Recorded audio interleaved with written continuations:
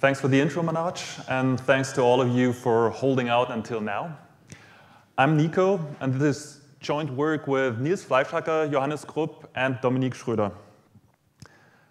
The title of this talk is Two-Message Oblivious Evaluation of Cryptographic Functionalities, but what I really want to talk about is how to use security proofs in a non-black box fashion. To elaborate on that, let me give you a little intro, what I mean with that. Usually, when we want to prove security of more complex protocols, we first try to reduce the security of this protocol to the security of some primitive. Think of this primitive as, for instance, digital signatures. Then, in turn, this primitive might come with a hardness reduction of its own that reduces the security to some hardness assumption. In turn, if we compose those two reductions, we will get a security reduction that bases the security of the protocol on the underlying assumption. That's how we usually do it. What I will show you today is a slightly different way of basing security of some protocol on a hardness assumption once this is not possible. So I will show you a way to compile a primitive into a protocol and a corresponding way to compile the security proof of the primitive into a security proof for the protocol. So let me set the stage for that. We will do a secure function evaluation where we have two parties, Alice and Bob, who want to compute a function f jointly with input x by Alice and input y by Bob. Say we have a protocol pi. Now, we say such a protocol is secure against malicious adversaries if say once one of the parties is corrupted, in this case Bob, if there exists a simulator that simulates the view of this corrupted party while having only black box access to some ideal functionality that computes this function f. And what is usually important is that this simulator S runs efficiently. Okay, some well-studied aspect of secure function evaluation is its round complexity. Maybe starting with the work of Goldreich and Oren, we know that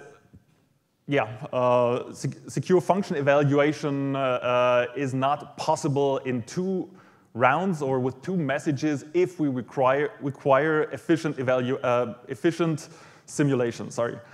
What Goldreich and Oren showed was that zero knowledge, which is an instance of secure function evaluation, is not possible in two rounds, and this is an unconditional impossibility result. We also have further going results that show that black box techniques are insufficient to go below 5 rounds. There's the work of Katz and Ostrovsky, who show that if we only use black box techniques, we will need 5 rounds of interaction. But then we know that if we grant ourselves a setup, then we can do secure function evaluation in 2 rounds or with 2 messages. A folklore result is to use fully homomorphic encryption and NISIX. For instance, this was mentioned in Craig Gentry's thesis. So the motivation of this work is to look into what level of security can we achieve in 2 rounds without any setup. One possible route is, of course, to relax the simulation requirement, as we know that these impossibility results do not hold for unbounded simulation. So all those 2 impossibility results that I mentioned, they assume that the simulator has to be efficient. So there might be hope. Let me now show you a rather general blueprint to do secure function evaluation in 2 rounds, a very intuitive approach based on fully homomorphic encryption. Now, say Alice, where's the point here? How did I? OK, here it is. Alice has an input x1. She generates public and secret keys for a fully homomorphic encryption scheme and encrypts her message x1 under this key and sends both the public key and the ciphertext to Bob, who can homomorphically evaluate a circuit C, where he hardwires his own inputs on Alice's input or on Alice's ciphertext C1. So Bob will get an output ciphertext C2, sends this back to Alice, who can use her secret key to decrypt.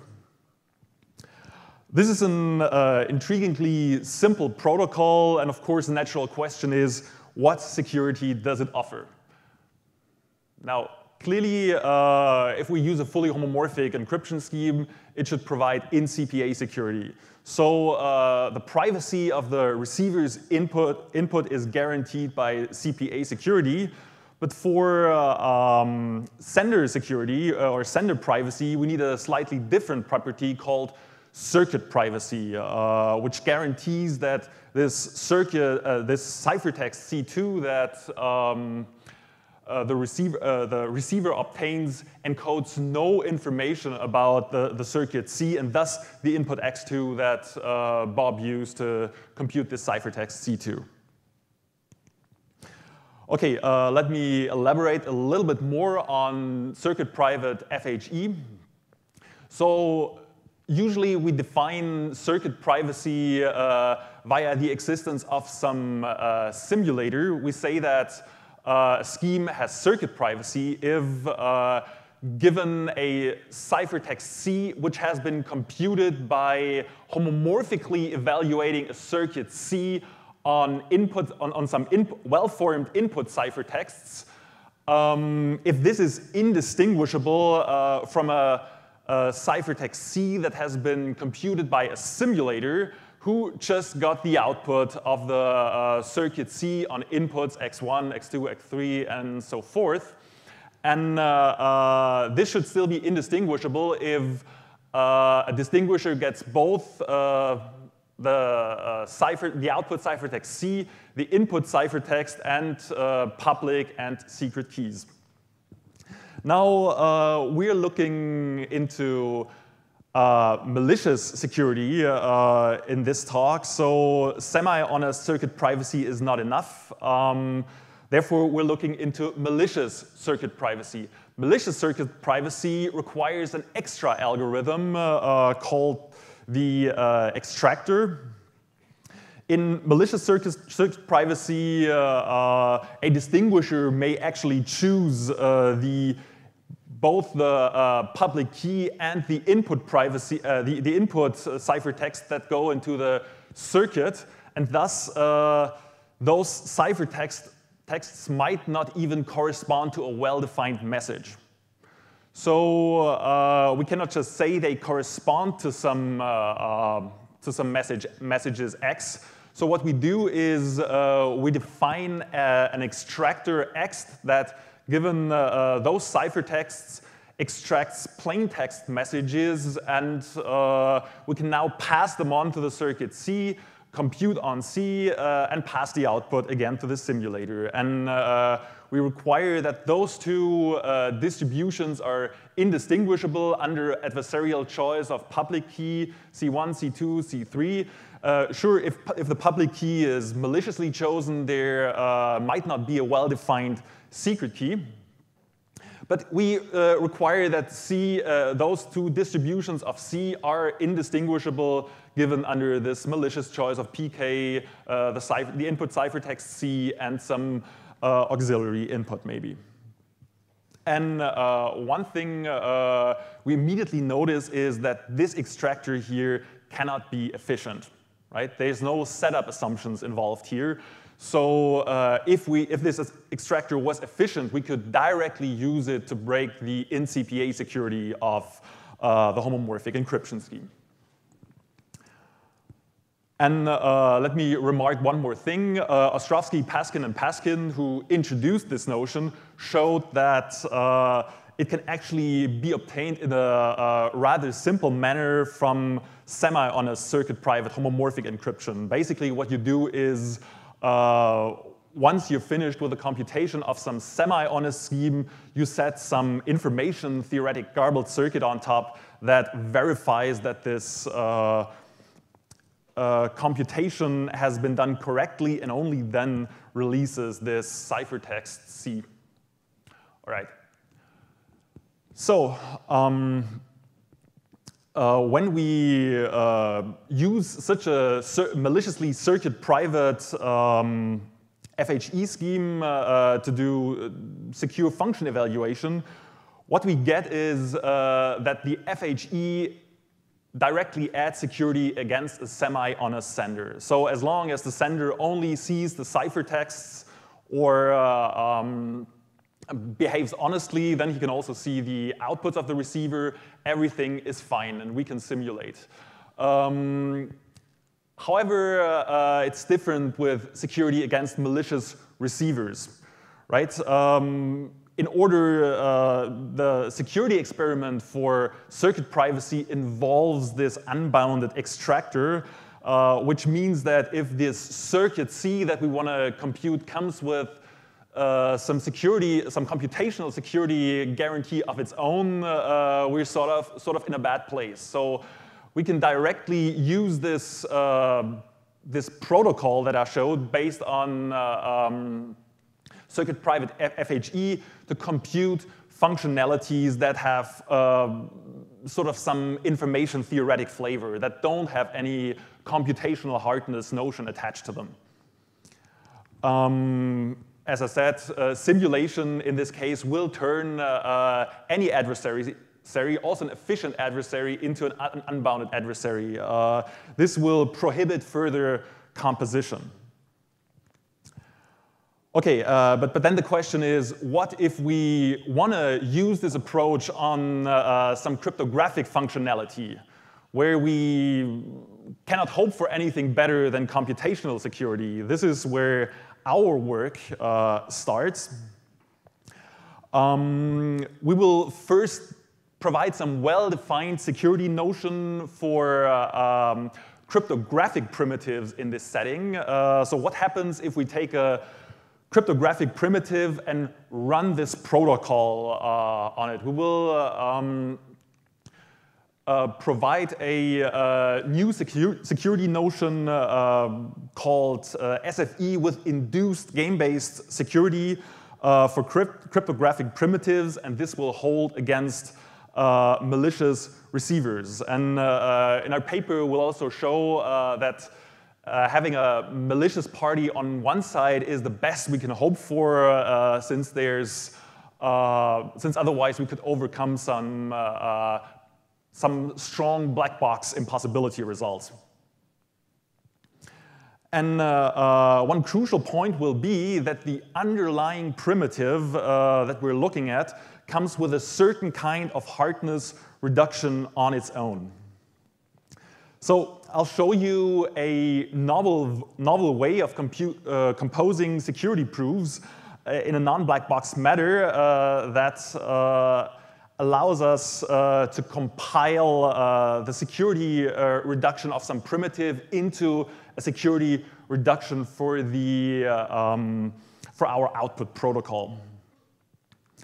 That's what I said. And the main idea of this technique is to take a reduction for a primitive and evaluate some part of this reduction inside a homomorphic encryption scheme. We'll see that in a moment. But first, I'll define this notion of induced game-based security. Think we have some cryptographic primitive F.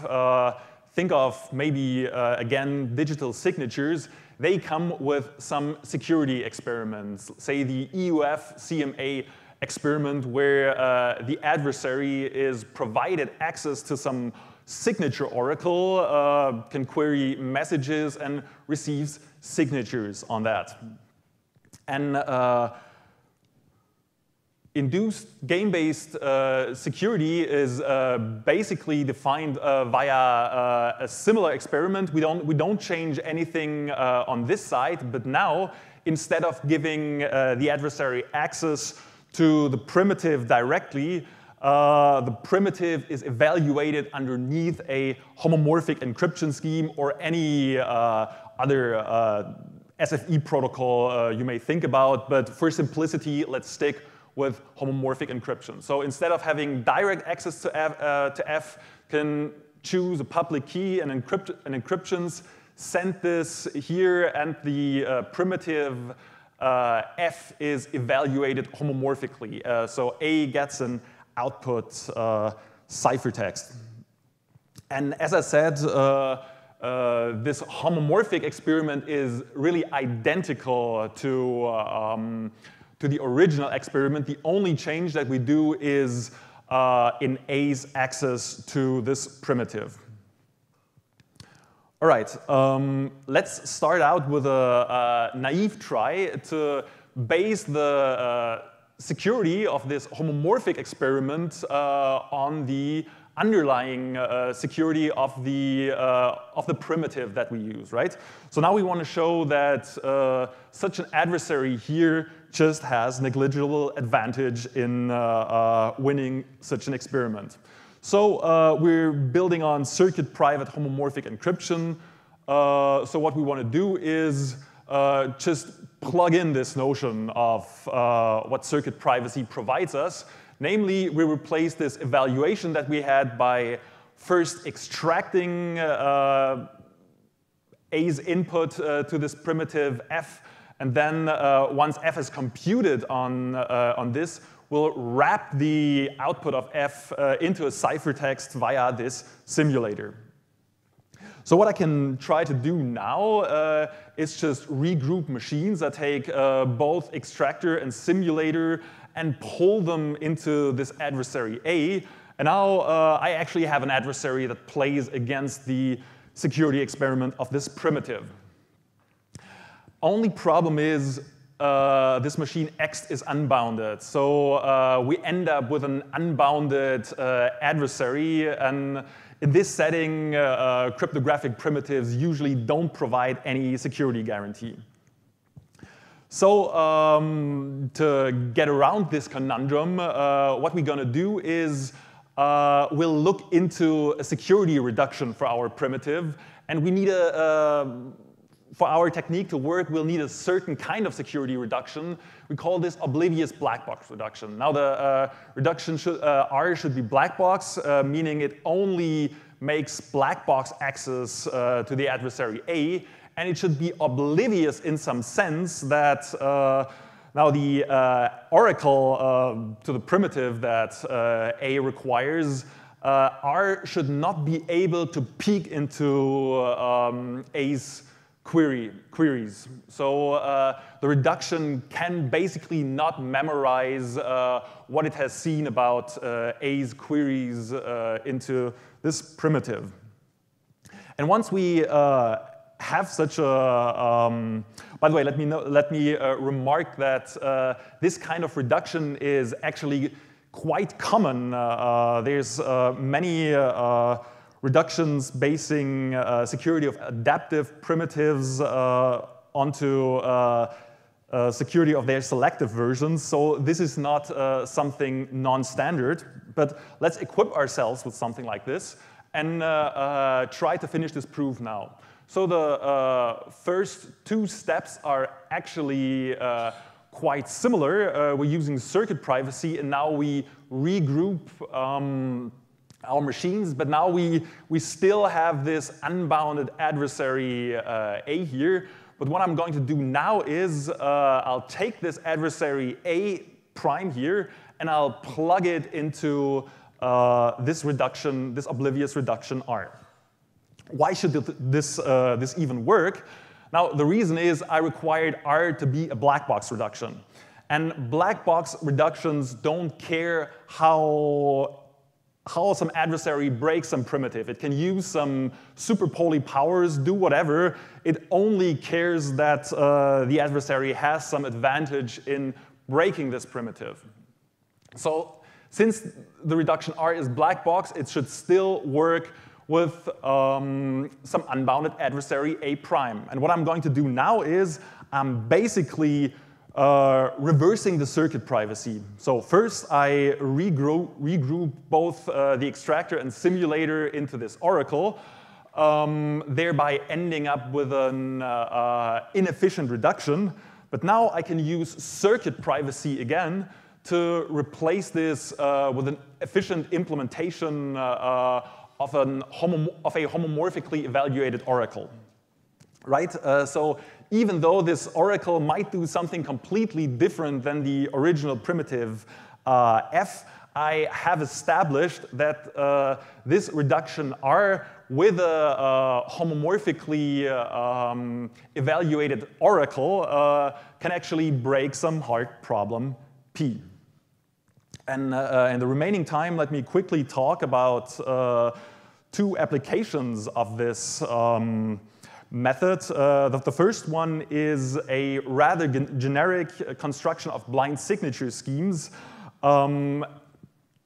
We can take any signature scheme with a non-adaptive security reduction, for instance, based on chameleon hashing. And the requirements that we have for the homomorphic encryption are actually quite weak. So we don't need compactness in this case. We can start with a non-compact homomorphic encryption based on oblivious transfer and garbled circuits. Another application is two-message oblivious pseudo-random functions. And here, the primitive we start with are pseudo-random functions with oblivious reductions. And this can actually be obtained from the Nauer-Reingold PRF. But in this case, we actually do need compact FHE. So let me wrap up real quick. What I've shown you is that certain security reductions can be used in a non-trivial, non-black box way for composition.